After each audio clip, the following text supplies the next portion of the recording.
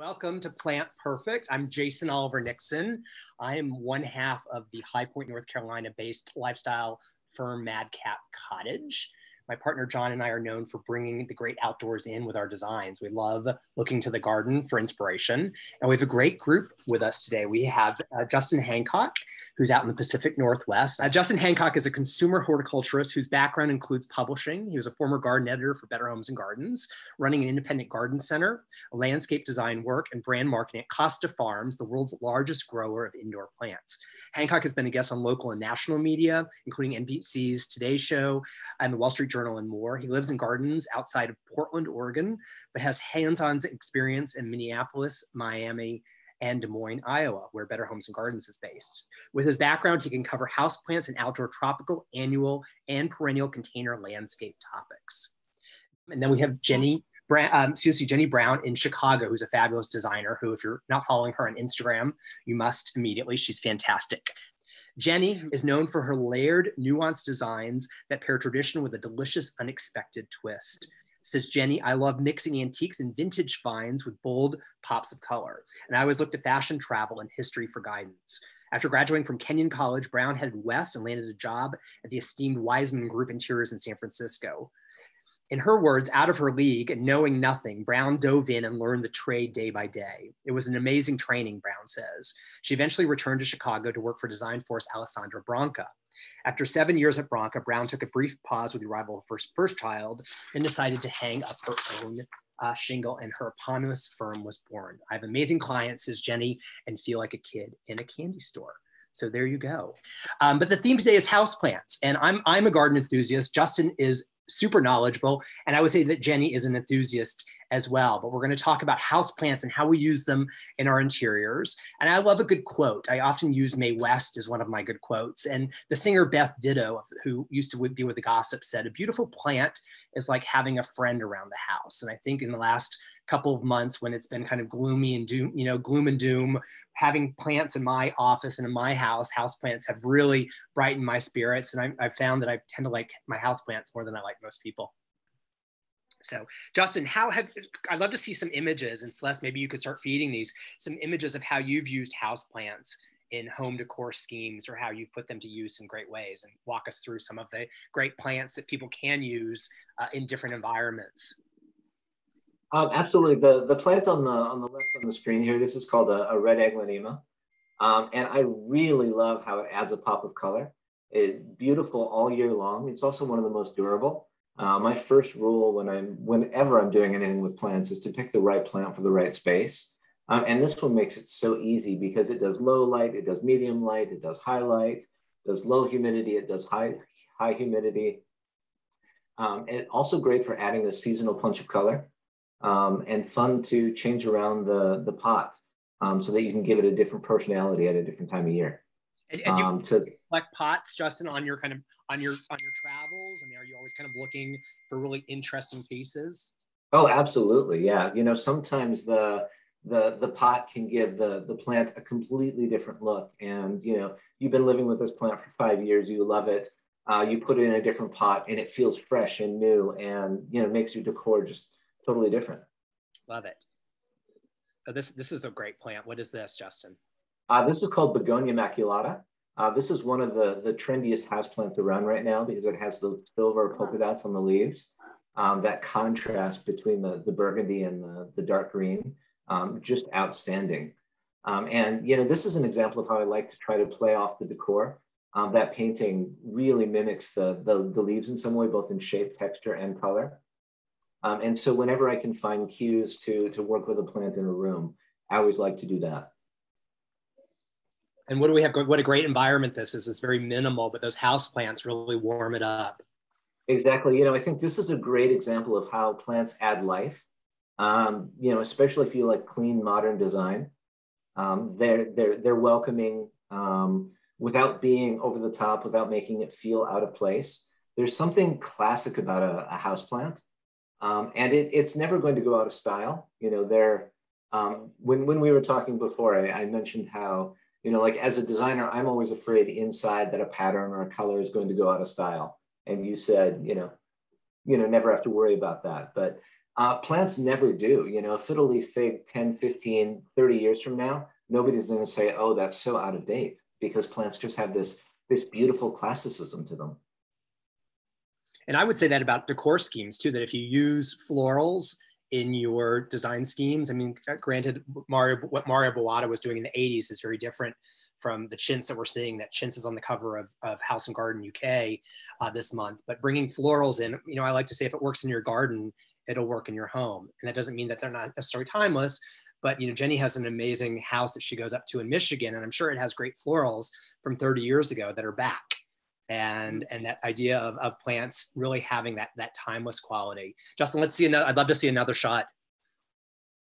I also really like to try to mix it up, and plants that have color, like that aglaonema that we talked about before. You know, here we have a purple passion plant and a pink waffle plant mixed in with just a couple of variegated. There's a dracaena, there's a falsarilia, and an ivy, and just these punches of color. A lot of people find plants to be green, and so when you can pull in color, it's really unexpected and fun. And it also is a great way to make a display pop. Those are beautiful. Wow. And a lot of people tend to focus on the big plants because it's big, it's obvious, it's a great statement. But a bunch of little plants can give you that same feel. Here in some shelves that we did in Miami, just did some pothos, some succulents, another aglaonema, you know, and just as little touches, you know, the same way that you would use knickknacks, except they're beautiful, they're timeless, they're simple. So this is a great example of how it's really important to choose the right plant for the right space. Most ferns are really loving humidity, and so they're great in kitchens and bathrooms, but especially in the north, you know, they may sulk in living rooms, dining rooms, and dens because there's just not enough moisture in the air. And, you know, I think this is too a fun example of how I was able to find a fun pot that really blends with the surroundings to make the plant pop, rather than having the plant be a focus as well. There's or here on the far right, this is a plant called ZZ plant. And this is another one that you can grow anywhere. And so if you want to create a consistent look from room to room, you can repeat it here and there, because it can do highlight, it can do low light, it can do low humidity, it can do high humidity. You could practically keep it in a garage and it'll be happy. On that note, Emily has a question, and I think this is a good slide to represent that. She would like our advice on mixing leaf textures and shapes. Jenny, can I throw that, not to put you on the spot, but can I throw that to you in terms of how do you feel about kind of mixing, you know, if that's a snake plant, how do you feel about mixing something pointier with something more palmy in a room? Oh, I think so we have some planters in my kitchen. I mean, I almost want to run you in there, but we have some planters in my kitchen. I think mixing the plants together in a uniform planter is, I think it makes it more interesting. And I was even just looking at the images we were just looking at. I loved how you had the same planter, uniform planters with different shapes and sizes. And I feel like that's much more interesting. I also have used plants to stage bookshelves before. And again, plants that don't necessarily need a lot of light in my case, because they don't have a lot of natural light coming in. But I feel like that's a great way if you've got like a ceramic pitcher, or even, you know, just a planter, a ceramic pitcher, or something else that you wouldn't necessarily put a plant in, or just a bowl, like a shallow bowl. Putting different heights of plants in there in a bookshelf, like really just adds a lot of interest to it and brings a little like literal life to the space, where otherwise it can feel kind of flat or cluttery. Because there is something about plants, even just like a mash of plants, as long as they're mostly alive, like it doesn't feel cluttered because they're alive, you know. It's like, oh, this is like our plant family, you know. So with that said, Jenny, could you walk us through a couple of your some of your amazing designs, and kind of tell us about the designs and how you've used houseplants and some of these, like this amazing kind of coral, this beautiful kind of coral red room? So in this space, this is actually for a club in the western suburbs. And as we were designing the space, it just kept sticking in my mind. I'm like, we're going to need to bring some palms in here, because this room, it's almost like a little bit darker red than that, but it's a space for, you know, multiple gatherings, and we tried to create all these different seating areas.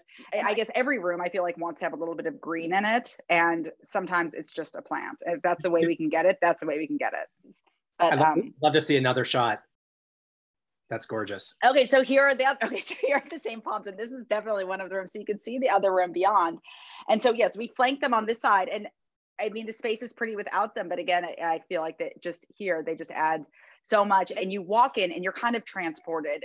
And I feel like that's what this kind of dramatic gestures with houseplants can do. Is it's a little bit unexpected, and there's something about it that just kind of amps up any space. Just one big plant, even if it's just in the corner of someone's, you know, studio apartment, like a big plant there's something that just adds. I think one of my new favorite expressions is Jonathan Adler.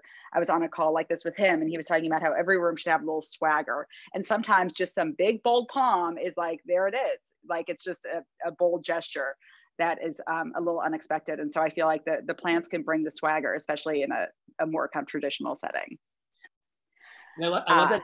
I love the idea of kind of timeless, but also you switching out your pots, that you can go for. Justin, some of those images you showed were very much more minimal, where Jenny, your design aesthetic is perhaps in the, you know, more in the anti-mame, kind of a little bit more, I'm not going to say maximalist, but a little bit more traditional, and switching out those pots with something that might be a great cabbage leaf that's very kind of that Portugal Palm Beachy kind of vibe, or with Justin going for something that's very gray, Calvin Klein, very spare, but switching those out, and you can really change out your pots and take the money look in a very different way, and take it more minimal or take it more maximal, and have some fun. I love that idea. Yeah, and I do have to say, for anyone out there, if you are buying plants, I bought 2 of these money plants. They're called Pelia, when I was at this garden probably 2 years ago, and I can't believe we've kept them alive this long, but we have, and then we've had to replant them and repot them, and now I think we've got about 6 pots going with them, and they just have stayed alive. So this is a great plant, and it's really it's got these kind of fun rounded leaves. It's unusual, and it's just, you know, I think it brings good luck too. So this is a good, and I love the plants, but I wouldn't say I'm like some major green thumb. So if we can keep these alive and have them keep kind of reproducing, you can too. But speaking of that, Justin, can you talk to us about houseplants, and for any of us who might be, you know, for anybody out there who might be scared of houseplants, and kind of what are your favorites, or what do you look for with how do you pair, you know, an environment with a plant, perhaps? You know, so like I said before, I always start with the environment to make sure that I'm able to provide the right conditions. You know, because no plant is going to be happy in an environment it doesn't like. And so checking and being really honest about your conditions, first starting with light, and a great tip, because plant tags, you know, there's such a tiny amount of real estate to try to explain such a concept like plant care.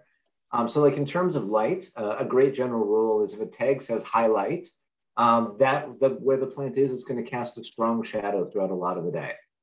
Medium light, it'll be a soft shadow, and low light, there might not be much of a shadow at all. And then one fun tip too, is that light is pretty much a sliding scale. You can always go up. So if a tag says low light, that plant is also going to be able to grow in medium and bright light as well. But a highlight plant will be able to go down the scale to low light. Oh, and then in terms of watering, you know, it's really kind of being honest with yourself and how much attention am I going to give it, to make sure that it doesn't you know, die of neglect and I only water it, you know, once a month, or I love it so much that I feel like I need to water it every day. And you know, there are plants that will fit both ends of the spectrum. You just need to make sure that you're finding the plant that's going to work for that. And how about fertilizer? I mean, I think that adds another layer of scariness to people. And do you really need to go out and buy your Miracle Grows or those kind of things, or where's your head with all of that? You know, fertilizer is like the most complicated, easy concept there is in houseplants, because it's up to you. Plants don't need fertilizer to grow. You know, if you keep them for more than a couple of years, fertilizer definitely helps push growth. It's going to give you better leaf color. You know, but the average person who has a plant maybe a year or two, fertilizer is not really necessary. the easiest way to go about fertilizer is to buy something called a time release fertilizer. Like Osmocote is one major brand. It's these little granules. You just put them in the soil. They release fertilizer for a few months. You just need to do that once a year and you're done. So it's super simple. If you want to be more hands-on and use something like a Miracle Grow where you mix it with water, once a week, you can do that. But the easy way is just to do some time release granules. Well, guys, it's Friday night, so we all need to go have cocktails, I think. So I'm thrilled to have had Justin, who knows so much, is such a knowledgeable force, and Jenny, who's such a talent in the design space. And be sure you're following Jenny and Justin on Instagram. They have great, great feeds and really, really, really fun stories, and are just full of life and energy. And I'm at Madcap Cottage. And to end on this note, so thank you everybody for joining us. And this is a little bit of a cheesy end quote, but Lady Bird Johnson said, "Where flowers bloom, so does hope." So I think that that's a nice way to end. Everyone have a great weekend. Happy Friday. Send photos of your houseplants this summer. And thank you for joining us. We really appreciate it for Plant Perfect.